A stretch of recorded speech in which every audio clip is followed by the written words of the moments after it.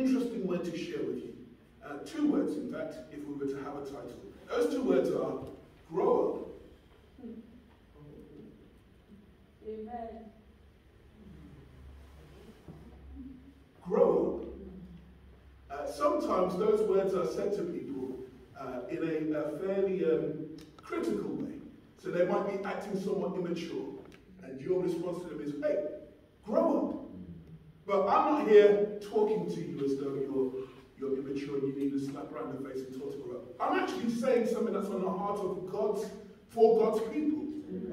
Because he just wants you to grow up. And he doesn't want you to stay as you are. He wants you to grow up. He doesn't want you to be content with what you know of him. He wants you to grow up. He doesn't want you to be satisfied with what he did for you last year, last week, or even yesterday. He wants you to grow up. He wants you to grow up. There are 4 P's that I will share with you at the start and at the end of my conversation with you. Those 4 P's are as follows. By the way, when I say peas, I obviously don't mean garden peas or worship peas or anything like that. Just peas at the start of something. I just needed to assure you, just in case you thought I was about to open a tin of peas. So here's your 4 P's that I want you to think about carefully. There's power, there's presence, there's peace, and there's purpose. There's power, there's presence, there's peace, then there's purpose. Let me put it to you that people don't have a problem with God's power. When Jesus was on the earth, he was expressing the power of God by healing many of diseases, and people were up for that. Jesus expressed the power of God through providing miraculously. People were up for that. People love the expression of the power. They love the expression of the power. Certain people in this day and age, they are chasing the power. They want to see the power in operation. They want to see great signs and great wonders and great miracles, because power must be expressed. And I want you to know there is nothing wrong with the power. Indeed, God operates by power. In the beginning, God spoke and power was expressed. There's nothing wrong with that. From the power, then we have the presence. Because there's something about the power that draws you into the presence of the person exercising that power. So when Jesus was there doing these great miracles, people would follow after Jesus, because they knew that where he was, there would be power. And they were up for that. So there's the power that he would express, and then they want to be in his presence. And indeed today we sing wonderful songs about being in his presence. We just want to be where he is. And again, let me share with you, there's nothing wrong with that. It's important to be in his presence. He created you to be in his presence. So far, so good. And then after the presence, there's also the peace. Because when you're in his presence, he also wants to invite you to experience his peace. It is not the peace that the world gives. For here's the peace that the world gives. I will have an argument with you, and you will say to me, can you keep calm and quiet, please? And then I'll think about it and I'll say, okay, I'll keep calm and quiet about it. But that's not peace, because I'm still upset. All it is that you just don't want to hear the noise. So we've just had an agreement to say that, I won't speak up or I won't cry anymore. That's the world's kind of peace. So when they talk about ceasefires, for example, oh, nobody's killing anymore, that means there's peace. That doesn't mean that there's peace. It just means that there's the world's peace. But when you're in the presence of God, God gives you his peace. And his peace is very different. Because his peace doesn't tell you to shut up. His peace helps you to understand what it is to prosper, what it is to live in harmony, what it is to live in his provision. So his peace isn't about you being quiet. His peace is about you understanding what it is to live in his joy. So if you see this power and you come into his presence and you experience his peace, all of that sounds wonderful so far, doesn't it? It sounds beautiful. These are all good things. And then after all of that, then he begins to describe to you his purpose. And that's where problems begin. The crowd were happy for Jesus when he described his power, when he expressed his power. They were happy for that. And they were happy to be in his presence. And they found his peace so exciting. But then he began to talk about his purpose. And that's where problems began. Because when the purpose begins to be expressed, suddenly you realize you have a responsibility. It's not just about him. It's about something that you have to do. You have to respond. Because the whole point isn't just to be amazed by his power. The whole point is not just to desire to be in his presence. The whole point is not just to experience his peace. The whole point is that you should fulfill his purposes. And when Jesus came, he expressed his purposes in these ways. If any man would come after me, he must deny himself, take up his cross, and follow me. That's his purpose. When he came, he said, you must eat my flesh and drink my blood. That's his purpose. And when he said that, we're told in John chapter 6, I believe, we're told that the people said, hold on a minute.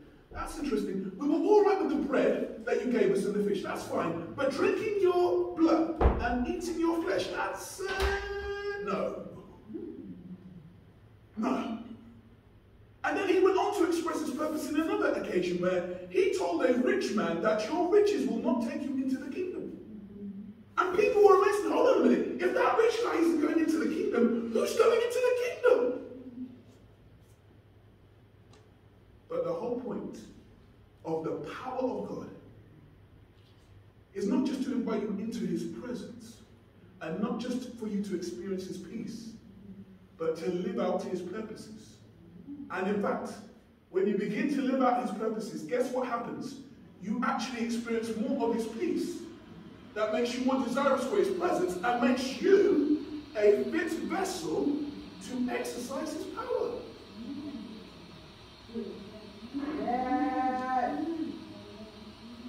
And for that process to take place, we need to grow up. In your Bibles, let's turn our Bibles this morning to the wonderful letter of 1 John. 1 John chapter 2. And we're looking in 1 John chapter 2. I'll be focusing on verses 12 to 14 in particular. But I'm sure in your own time, you'll read the verses around that. One of the practices I always encourage is that you don't just read the verses, but you also consider the verses around that and get an understanding of what's going on. I won't necessarily take that time today, but I trust you. I trust you. I genuinely trust you to read the verses around it and get the flavour of what John is talking about. As a hint though, John is very desirous that his listeners should live in the love of God. It's very important to live in the love of God. You can't call yourself a follower of Jesus unless you are following his commandments. And his commandment is to love as he loves. That's why I love the fact that the prayer this morning was inspired about love. And then I loved how the captain followed that on about love in action. And the book of 1 John is about John running home the important message that this is all about the love of God that you should express because you've received it. And then we come up to this interesting section in John, in 1 John chapter 2, verses 12 to 14. And that says as follows. I write to you, little children, because your sins are forgiven you for his name's sake. I write to you, fathers, because you know him who is from the beginning. I write to you, young men, because you have overcome the wicked one. I write to you, little children, because you have known the Father. I have written to you, fathers, because you have known him who is from the beginning. I've written to you, young men, because you are strong, and the word of God abides in you, and you have overcome the wicked one. This particular section of scripture, it fascinates me, and why it fascinates me is it comes at the end of a thought, and then it will begin another different thought completely. And it sets out in a way that it makes it look like it's a poem. But I want you to see how interesting it is that John says that he writes to the children, Then he writes to the fathers. Then he writes to the young men. You should ask yourself the question, why that order? Are you with me? Yes. Do you get where I'm coming from? Yes. If you are writing to a family, would you write to the father, to the children, fathers, and then the young men? Is that your order? No. Wouldn't you like there to be a more structured order that says, fathers first, then the young men, then the children? Or, first the children, then the young men, then the fathers. But John doesn't have that order. John has the order of children, fathers, young men. Interesting. And your question, as my question was, dear John, why that order? What are you saying about that order? And an insight I have for you is that he has given you the order about the beginning and the end and what you do in between. The beginning and the end and what you do in between. John is not talking to literal children. So when he says, I write to you little children, he's not writing to a 5-year-old. Neither when he says fathers is he necessarily writing to somebody who has to be over 70. That's not necessarily what he means. And also to stress further, when he talks about young men, he's not necessarily literally writing to Samuel. He's not literally writing to him and saying, you're the only young man here, I'm writing to you. He's not literally doing it. I want us to see that John is talking to the family of God. And the family of God are made of those stages of growth.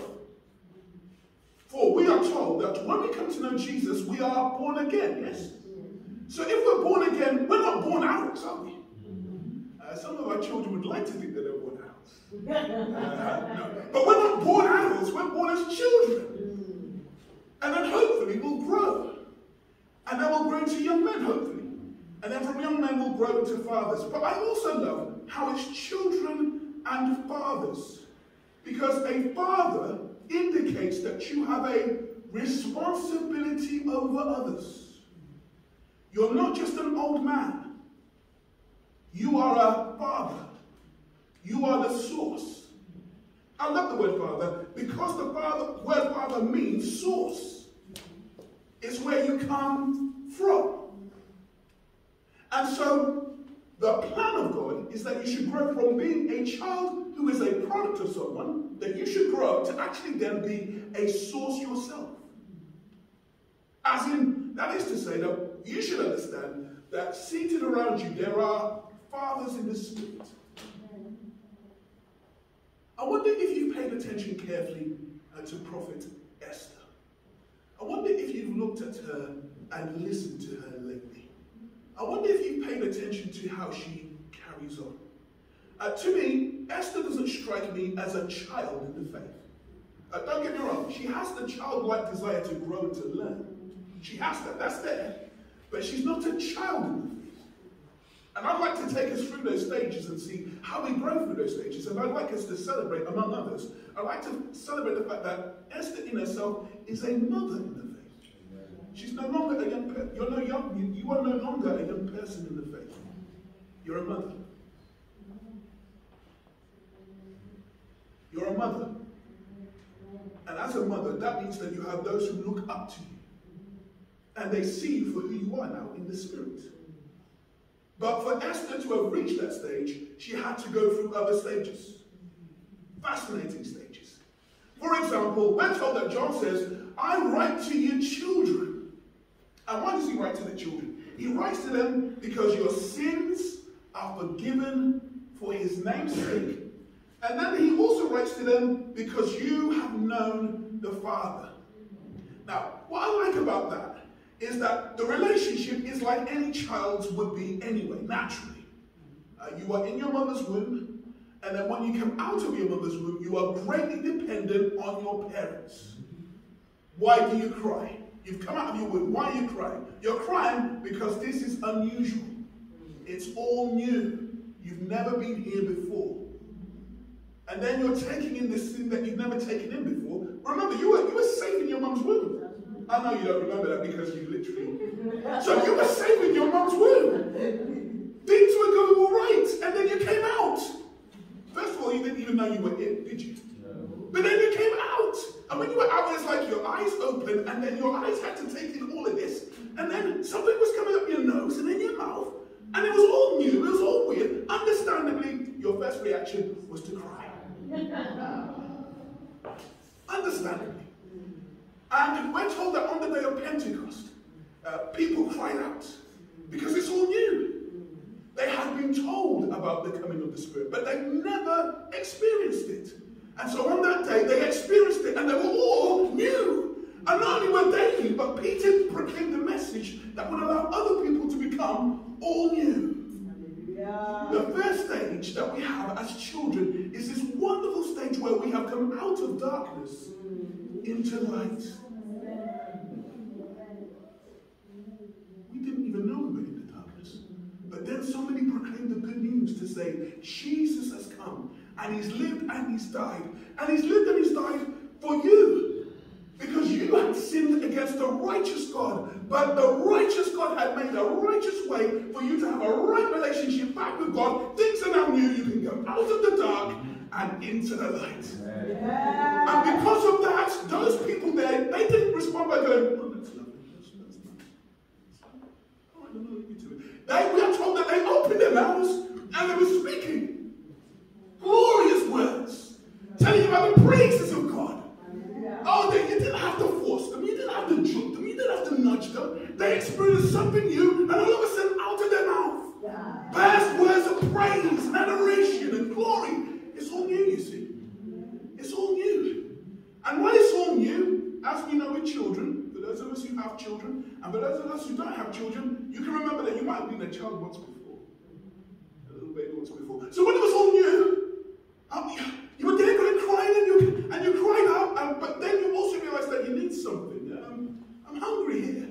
I could do with some nutrients and some nourishment. And the only way that you get your nourishment is to cry out, as a baby does, because a baby doesn't send you a text message informing you, at this juncture, I would like to be fed, please. As I understand it, Captain, your children haven't as yet got their iPads out to would it be possible at your soonest convenience? Yes. No, you cry out. And you're crying out as well, give me, feed me. Give me, feed me. And then there's something that's happened downstairs and you're wondering, oh, this isn't quite right. Clean me. Feed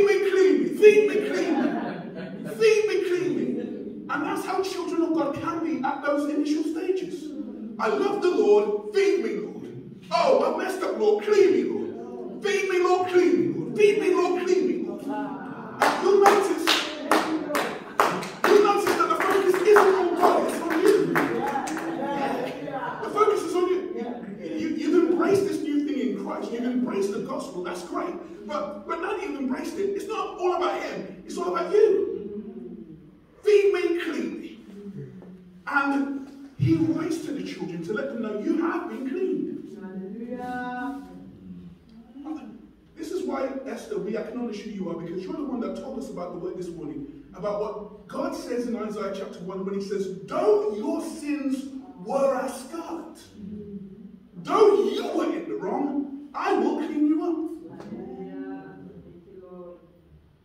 And that's our relationship initially. When we come out, when we're little children, we have that relationship with God. Feed me, clean me. Feed me, clean me. We have that initial relationship with God, but know this, God still wants you to grow up. Unfortunately, there are some church experiences, some Christian experiences that likes to keep you at that level. That likes to keep you at the level of just feed me, clean me. That likes to give you the impression that you can afford to just roll up into a place at a given hour, do the necessary up and down, and then you will be fed and you'll be cleaned, and then you can carry on for the next week. As though you are coming expecting to be served. But God wants you to grow up. Because he realizes that life isn't just about being fed and being cleaned. You have a work to do. And you can't do the work if all you're doing is saying, feed me, clean me. That's why I'm challenging us today. We have to grow up. As I'm describing these stages, I realize as I look among us that certain people are at various stages. We're not all at the same stage. As I'm talking, I realize that some of us don't even understand what I'm saying, and that's fine. That's fine. It's fine because I know that God is faithful to his word. So you won't understand me today. But there will be a day coming where God will open your eyes and your ears to understand that, oh, that's what he meant. And it's not what I meant. It's what God has always meant. By saying that when he gave you new life, he wants you to grow. So we're given that stage about a child. So there's nothing wrong with being a child in the faith. It's all good. It's new. It takes getting used to. Everything takes getting used to. You've never been like this before. You've never had this experience before. And so you need to have that dependency on the Father. That's good. You need to be dependent on the Father. In fact, there's never a stage that you're never dependent on the Father. Because you cannot rely on yourself. So it's good that you're a child. It's good to recognize that you do need to be fed and you do need to be cleaned. It's good to recognize those things. But there is also a call to grow up. Now this is why I like that the next stage after the child are the fathers. Because who will show the children how to behave? It must be the fathers. And we're told by John that the fathers, the only thing that we're told by John, if I'm not very much mistaken, you have known him who is from the beginning. That's repeated twice. You have known him who is from the beginning. Now that's referring to the fact that the fathers in the faith know Jesus. They have a knowledge of Jesus. And when I say they have a knowledge of Jesus, I want us to picture this. I want us to picture this in our minds together. When you say you know something or you know someone the way that the Bible does, that means that you don't even have to think twice about it. For example, if I had a particular game that I was interested in, let's say, to pick a random sport out of the hat, one that I'm sure Daniel won't be expecting me to mention, let's say that I like football. Just imagine. Just work with me. Let's say that I like football, and let's say that I know football. You just have to tap me, and I will tell you everything you need to know about football. And I'll get animated, I'll get passionate, I'll talk about how they're the greatest team ever, how he's the greatest player ever, how they will win this, how they will win that. You just have to, because I know. I have that intimate knowledge. I have that desire to have that knowledge as well. You don't have to force me. I love it. And I walk in the example of it. So again, when it comes to this game, you don't have to ask me twice. I'm the one telling you. We will be in the car. And you're thinking about what conversation are we going to have? Because it's awkward, isn't it? In the car, the two of you in the car on the journey, what conversation will we have? Understandably, I'll just open my mouth and say, did you watch the match last night? Did you see the goals? Huh? When they break up, I'll just, because I know. Now, when John says to the fathers that they know him who is from the beginning, that's what we're talking about. That when it comes to them having a conversation, the only thing that they can converse about is, didn't Jesus do a wonderful thing on the cross? Wasn't Jesus amazing when he taught us this? This is what I know about Jesus. And it's not a head knowledge. It's not head knowledge. It's knowledge in the heart. It's knowledge from within. It's an intimacy that we only see in how a man should engage in with a woman in marriage. We're not even talking just about the act of sex. We're talking about the knowledge that a man and a woman have in their relationship. He knows her, she knows him. These fathers in the faith, they not only know Jesus, but you can tell that they know. They show it in their behavior. They show it in their words. They show it in their responses. You'll see that children in the spirit, for example, children in the spirit, somebody will step on their foot and they will still punch the person. They will do that, won't they? Because they're children. But when you've walked with Jesus for a while, and when you've reached that stage of fatherhood, one, you're expecting somebody to step on your foot. You wake up each morning saying, I love you, Lord. Thank you so much. And help me when they step on my foot. Not if. You wake up expecting. Why? Because you are an irritant to the world. The world doesn't like you anymore. The world doesn't love you anymore. Now, as a child in the faith, you don't really grasp that strongly as yet. Because you think, yeah, loves me. And you don't understand that Jesus loves you and the world hates you. You don't understand that bit yet, that last bit. But as you grow into fatherhood, you expect the hatred. And you've learned what Paul says, that you will not overcome evil with evil. You will overcome evil with good. It's just how you roll because you're a father in the faith. You know Jesus. It's your impulse. This has happened to me. Let me go and pray. This has happened to me. Let me seek God's face. This has happened to me. Let me talk to my brother or my sister. Let's be in agreement about this. I'm going through, but I'm not going to go through on my own. I'm going to hold my pastor's hand. I'm going to hold my sister's hand. We're going to go through this together. That's fatherhood thinking. You're no longer a child. Just saying, feed me and clean me. Now you appreciate the fact that you're expecting the person to step on your foot. And even as they step on your foot, you're ready with a blessing. You're ready. Because you are waiting for the foot. Now, you're not waiting for the foot as though your whole day is around the foot. Because your whole day is around doing what God wants you to do. But because you're going to do what God wants you to do, you are expecting resistance and opposition. You know it will happen. You expect it. And then you just ask for God's grace to say, Father, this has happened. Now allow me to express your blessings in this. It's almost like the Job mentality. That everything around Job has crumbled. Even his very wife has told him, you might as well quit this God thing. I don't even know where you're still alive. You might as well just quit. And yet he still worships God. Fatherhood thinking. Again, this is why we need to recognize those among us who we know are the fathers in the faith. The thing about the father in the faith as well is that they express the character of Christ. And that character of Christ is the word that Mama Jo had expressed to me. That characteristic is humility. Children in the faith, they're excited, they're eager. But remember, it's all about them. And it's only as they grow to know Jesus more that they realize it's not about me, it's all about him. And because it's all about him, I need to humble myself. Fatherhood thinking. You are a role model. You're an example. And not only are you a role model and an example, you have other people who can see that in you and want to learn from you.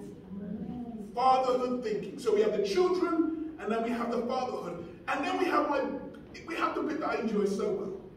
The bit in between. And that's the writing to the young men.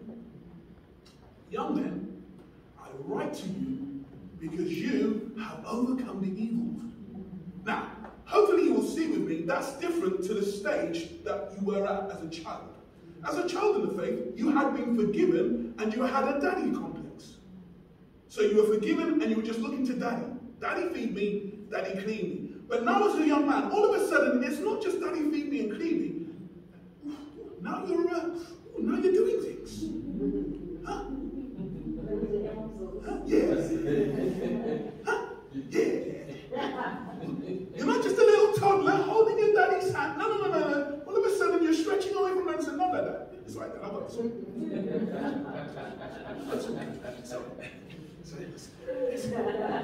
All of a sudden you're not asking dad for the food. You're just asking dad, I'm just going out for some food. Is that all right? And dad will go, sure, you can go.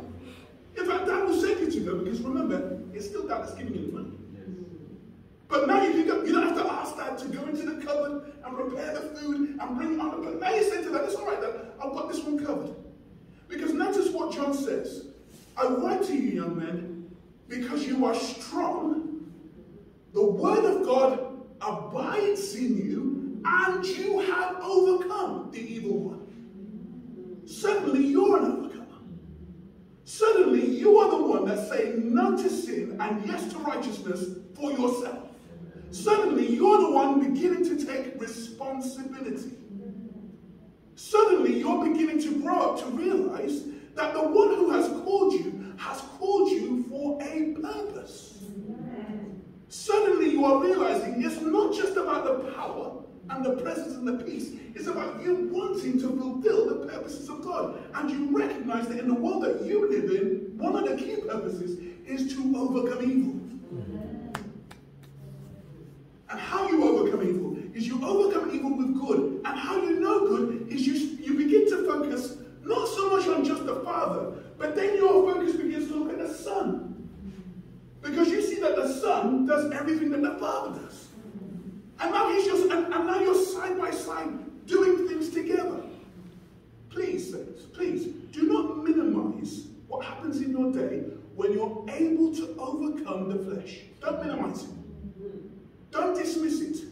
Because what you're doing is you're taking another step of maturity. Oh, you remember that day when you were tempted and you yielded to that temptation. And you cried out and you said, sorry God, feed me cleanly.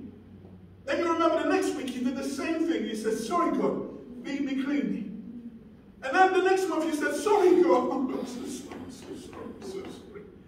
Feed me cleanly. But then there comes a stage where you realize that God has given you the wisdom so that you don't have to do that wrong in the first place. And when you have been tempted in that one moment, and you say no to sin, and yes to righteousness,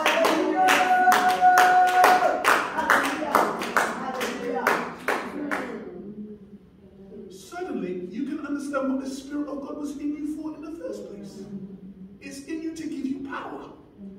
Power over the evil one. Now notice, John is specific. He's not just talking about power over evil. He says power over the wicked one. Because once you beat the boss, you've won the game. Amen. Amen. Some of us are trifling with the little lower levels. And we think that if I overcome that evil, it will be good if I overcome it. No. The key is to overcome the evil one. Because once you've defeated the boss, you've won the game. And John later on will go on to tell you that you've already overcome the boss by your faith. This is how we know that we have overcome by our faith. What? Our faith in our ability? Our faith in our Bible knowledge? Our faith in our church affiliation? No! Our faith in the one who overcome on the cross. Because he died, we can live. And we don't have to live with the tricks of the evil one anymore. So when you're being tempted, and when you're being tugged and pulled into thinking all kinds of thoughts that are not godlike, God will tell you that you don't have to say, feed me cleanly anymore. You can take my word and you can use it as the sword of the Spirit and overcome the evil one.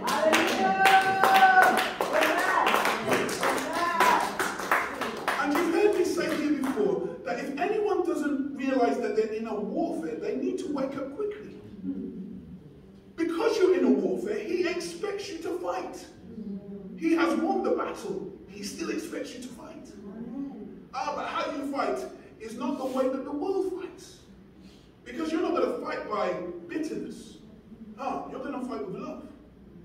You're not going to fight with attacks against the flesh. You're going to fight in the Spirit. With the fruit of the Spirit. So with the love and the joy and the peace and the patience and the kindness and the goodness and the faithfulness and the self-control. And then you realize that God has said that this is you every day for the rest of your life. But then you realize that the more you do it, is the more you rely on him to help you to do it. And the more you rely on him to help you to do it, is the more you grow up. Have you ever come across those conversations where people look at you and say, you haven't changed a bit. Look at you. You haven't changed at all. You're just like you're just the same way that you were 20 years ago.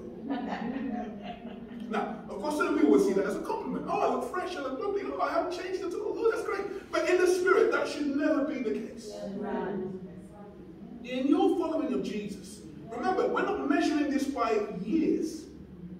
The disciples did what they did with Jesus in the space of 3.5 years. So we're not talking about you have to be following Jesus for 50 years before you're a father. No.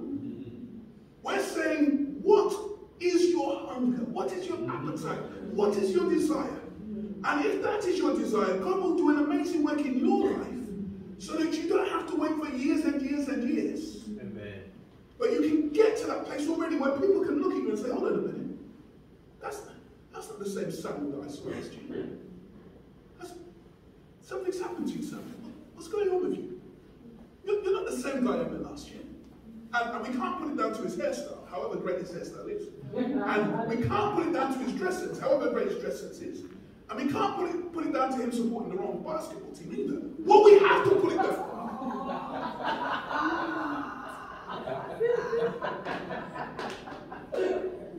Hallelujah! He was doing so well, and then he had to mention it. What we have to put it down to, what we have to put the change down to, is that he is growing in the grace and the knowledge of the Lord and Savior, Jesus Christ.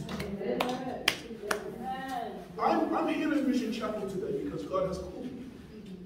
And we're here in the last month of the year, and in the last months of the year, you get a time to reflect and think back on, well, where were you this time last year? Where were you this time 5 years ago? Where were you whenever? And you might even get to reflect on, well, when I think about it, what did I have planned for the year? What did I want to do? Where did I want to go? Certain people at this stage will be planning for their summer holidays in 2023 because that's the sum total of their lives. They think to themselves, good, so I'm alive, I'm working, I'm getting money, I'm working 48 hours a week, but they'll give me 2 weeks off. Where will I go for the 2 weeks off? That's people's mentality. I'm not criticizing them, but I'm saying that as a child of God, hopefully your thinking can go a bit further than that. Hopefully your thinking can be. Okay, so where was I in the last year? Where was I last year? Did I think I'd be here?